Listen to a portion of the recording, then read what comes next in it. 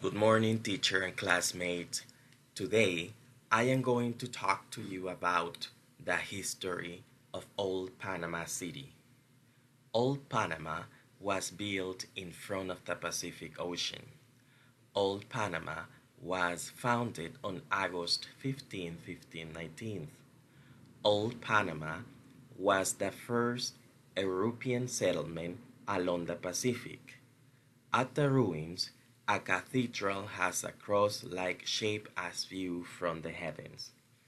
Spain exported Peruvian gold and silver to Europe via Panama. The pirate Henry Morgan sacked the city. A big fire swept the city. Most of the city was destroyed.